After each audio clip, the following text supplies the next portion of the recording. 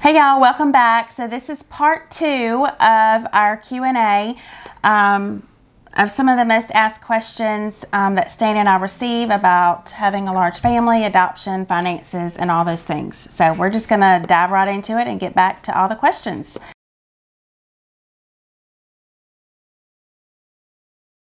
The reason we chose international adoption is pretty simple, and that's where God led us. You know, when God called us to adopt, we hadn't really discussed international or domestic, but that's just where He showed us He wanted us to go. So for us, it was very easy. I can say that once we went overseas and we began to visit several of these orphanages, we have a totally different view now. While we support and we applaud anyone that adopts domestically or internationally, we feel that there's more of a need internationally. Every year in the United States, approximately 80,000 children are adopted. Right now, it's about 4,000 internationally. Yeah, and I know a lot of people, it goes along the same question that was just asked. Why don't you adopt American kids instead of, you know, foreigners? And at the end of the day, it all boils down to, you know, there isn't any more value placed on kids who are in America as opposed to any other country. They were all created in His image. They were all created for a purpose, and they're all worthy of a family to love them and protect them and take care of them. So we just want anyone to adopt. It doesn't matter if it's domestically or internationally or fostered to adopt. Every child is worthy of a family to be loved and protected, and so that really is what it boils down to.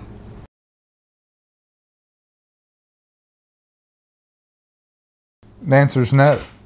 For us, yeah, God created us with different ethnicities, and we'll, you know, applaud those and we'll celebrate those. But at the end of the day, what's important is that a child has a mother and father and someone to love them. You know, we went through a lot of classes, pre-adoption, dealing with these subjects, and we kept being told that, yes, it will make it harder. I can just tell you this. We've been an interracial family for 3 years. It hasn't been harder for us at all. Kids deserve a family. I don't care what family they get. It's better than them being in an orphanage. Would we love to see orphans stay in their biological families? Absolutely. That should be the top priority. Would we rather kids in the Philippines be adopted by people in the Philippines? Absolutely. But the fact of the matter is, those things are not happening in all those countries right now. So these kids, their plight is they're just laying in beds in orphanages all day.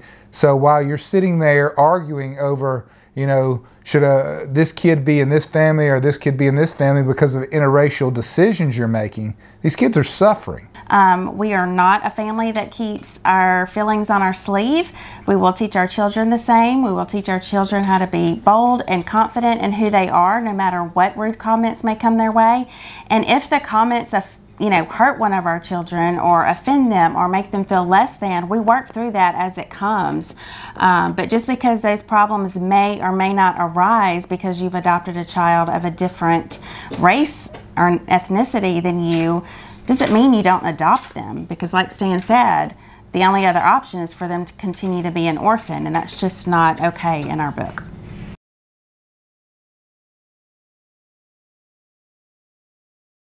The number one answer to this, and it's very simple, but nobody ever wants to listen to it, is do not spend more than you make. It's that simple. Most people are trying to keep up with their neighbors or their friends. If you do that, you're going to be in debt and you're going to have problems. So we cut out all the unnecessary things that we don't really need, but we just won't. Other thing is have an emergency fund. That way you don't have to use things such as credit cards and go in debt to someone. You live within your means. You don't spend more money than you bring in.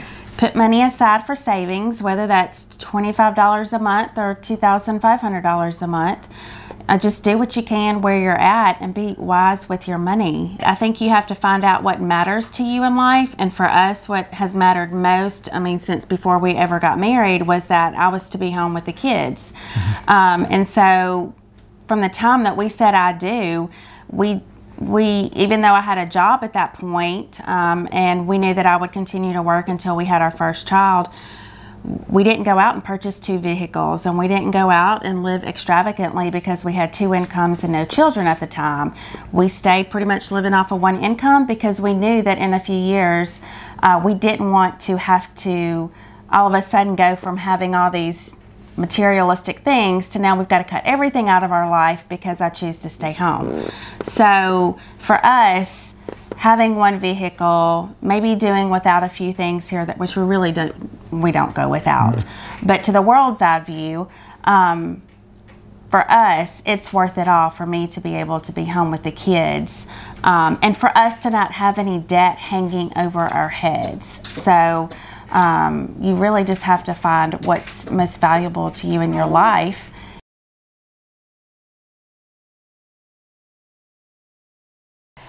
It's a whole new world, parenting teenagers and the dating scene and all of that.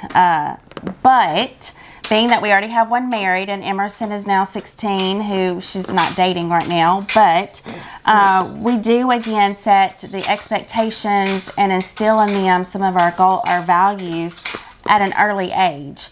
So at 3, 4, 5, 6, and 7 years old, we're already talking about dating and what that is to look like, and what are we expecting of them, and what to be looking for in a future spouse, because that we have different views on dating, and kind of it's a lot different than maybe what the world has.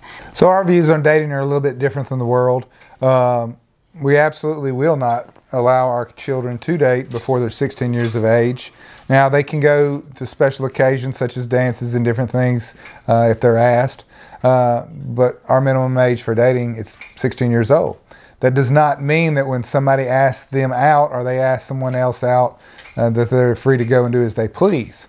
Our belief is that dating is something totally different than just, hanging out with your friends. Dating is something you do when you are beginning to look for someone that you want to spend your life with, someone you want to marry.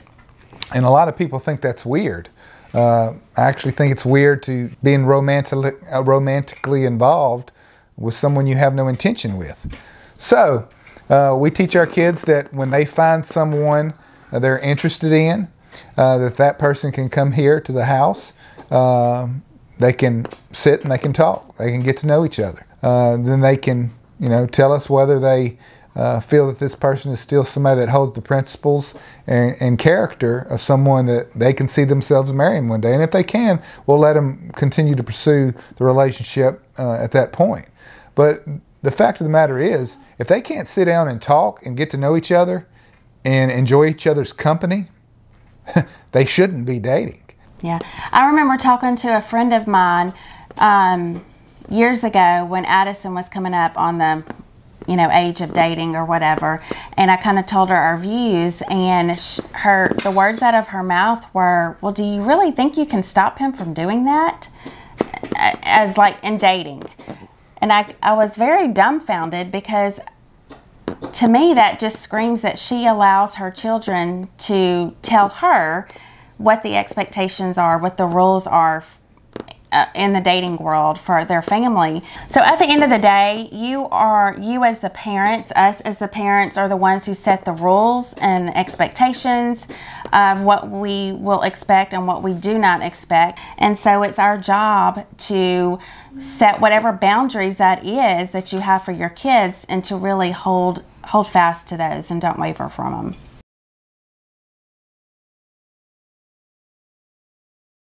Well, it's funny that after 4 biological kids, even though they're all, came straight from Steen and I, it's funny to see how different they are and how different their personalities are. And that even comes down to the way that we discipline them. Different personality, different forms of discipline are going to work differently with each kid, and how they respond to it. And what's going to work for them. So while one kid may just be distraught over the fact that they might have to get a spanking from one of us. The other kid, that may not be a form of discipline that we need to use for them. Taking away a toy or limiting them from playing outside with their friends, or really just give them the stank eye from mom. And that's really all that they need. But each child is different. And I think at the end of the day, you have the same goals and the same expectations for all of your kids. You know, that's to obey mother and dad, and to respect us, and to respect the house that they live in, and to respect their friends and their siblings. But sometimes the way that you discipline them can look much differently. She pretty much answered a question that we have got from several different people is, what do you believe about spanking? Well, she just answered it. We do believe in spanking. And spanking is not something you do out of anger. You're mad at your kids. We actually only spank for what we would say would be direct disobedience. Now, I will say this. I don't know when the last time we've spanked one of our kids is, because usually if you will spank at an early age, they learn the consequences. And they learn that, hey, mom and dad are not going to put up with me directly disobeying them.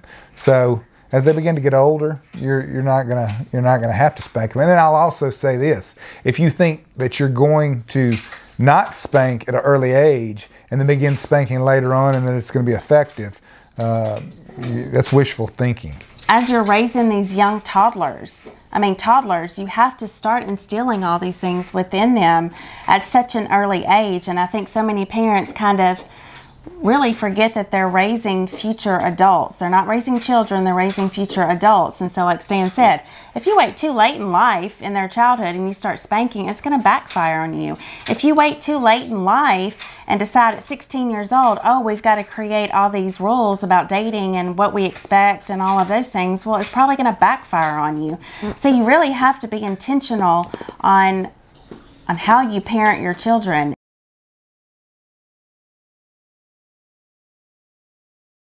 So I've been in law enforcement 26 years this year. The reason I got into law enforcement is, naturally I'm a protector. I like to protect people. I do not like to see people hurt. I do not like to see people bullied. So it was a really good fit for me getting into that line of work. A lot of people ask the question of, does Ashley worry about it? And the thing is, I was a law enforcement officer when we met. And so my kids and my wife, that's what they've always known. Yeah, so I'm not much of a worrywart by nature. I don't really worry a whole lot. Like Stan said, from the time that I met him, he was already a cop. So it was just kind of like, that's just who Stan was. And so I've never really stressed over him leaving the house day to day, going to work or anything like that. And I think it's just a decision that you have to choose not to live in fear, because it could really take control of your life, and really it's just not a way to live, not to live in fear. So I don't worry too often about him being out on the streets.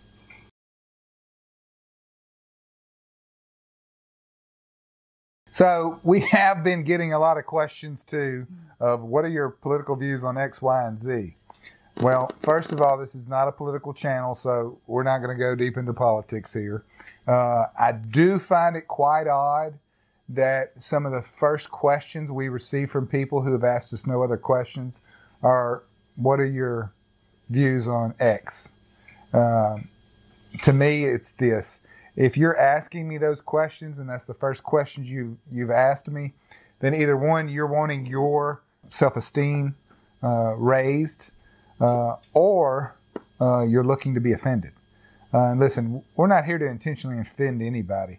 But if the first question you ask people is, what is your view on X, Y, or Z politically, I think you're looking to be offended. So we're not going to go into detail on what every view is we have, because we'd be here all night. I will tell you this. On a national level, we tend to be libertarian. On a state and local level, we tend to be conservative. We have very few liberal views, even though there are a few here and there. But that's just where we stand.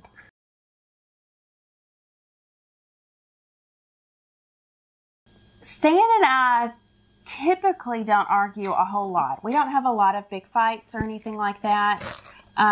We never really have. We're kind of some of those people that about every few months we kind of have a little, a big spat or whatever, kind of get everything out in the open, and then we're fine. So that's kind of how we do things. Now, we get on each other's nerves. Mainly, she says, I get on her nerves. Yeah. You tell me I get on your nerves. She really does. You used to not tell me that. Yeah, but I've decided. So you don't love me anymore. Yeah, I love you, but loving you, part of that is telling you so you can get better. So, yes, we do not fight a whole lot. But like I said, we're not perfect, and we can be unkind to each other, mainly him to me, but I'm not going to point fingers or anything.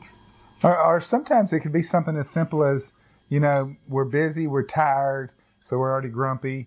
Haven't had sex in a while because, you're so busy. And that can make people grumpy. And sometimes we'll get irritable because of that. And we just have a little sex and we're all better. Yeah, I always like to argue so you can have makeup sex. But then she catches on to that real quick and she's like, no, you just want to argue. It's not real. You're not really mad at me. But I tell you, one way that we are really different in how we argue or how we work through things is we can have a big blow up. I say blow up. We can have a big argument and we can hash it all out, whatever that looks like. And then he can just be like, okay, I'm sorry. All right. You want to go out? You want to go do something? And I'm like, no, I'm still angry. Yeah, I get over things very quickly. He gets over things quickly. And I kind of I just can't flip a switch like that. I have to have time to get all my frustration out and sulk over it for a Make little them bit. ugly looks at me and roll her eyes and yeah. So we do. And then I'm like, hey, want to have makeup sex? And she's like, oh, I thought you'd never ask. Which brings us to the next question we pretty much got.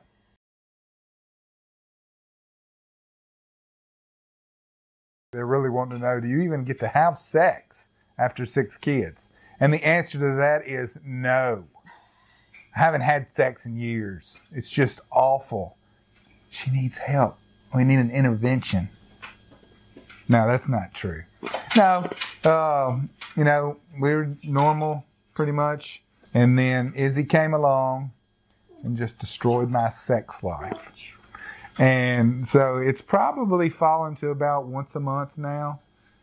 We're just tired. Except Izzy. You can hear Isabel. She got all the energy in the world. Yeah. And here's the deal. And a lot of people, because I struggle with this. We talked about this one time. Like feeling guilty that we only have sex once a month or whatever. Because back years ago, that would have never been okay. Oh, no, it would have never flown. She'd be like, I need it every day, Daddy. No. Oh, my gosh. No, it would not have flown with him. That's right. I mean, it would have never, which is fine. But now that our lives are just different and it's just a different season of life right now, it's not that we're denying each other. It's not that we're growing apart from each other. It's just we're in a different season of life and we're both to the point in our marriage where we understand that it's okay if we're not. And here's the thing. And don't misunderstand what she's saying. Yeah. Don't go to your spouse and say, oh my gosh, listen to them on what they're saying. Mm-mm. We're not saying sex is not important. Mm-hmm. Sex is important. Sex is a God-ordained thing and God's blessed us with. And you should have sex with your spouse. I don't care how old you get. But the fact of the matter is, we're not in our 20s anymore where a lot of males think sex is not only in the top 5, it's got to be the number one thing to a marriage. I mean, eventually you begin to grow older and wiser and realize, listen, sex is important. But there's a lot more things that are more important in our life right now, especially with our girls.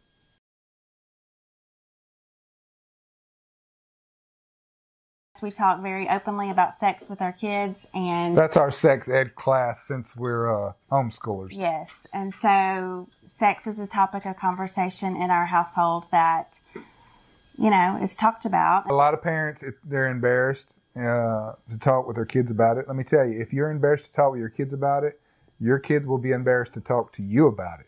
But I can tell you who they won't be embarrassed to talk to, their friends. So, mom, dad, talk to your kids about sex. It shouldn't be an embarrassing thing. It's a God-ordained thing. It's a gift from God. God intended it between a husband and a wife in a marriage. And they need to know that this is normal.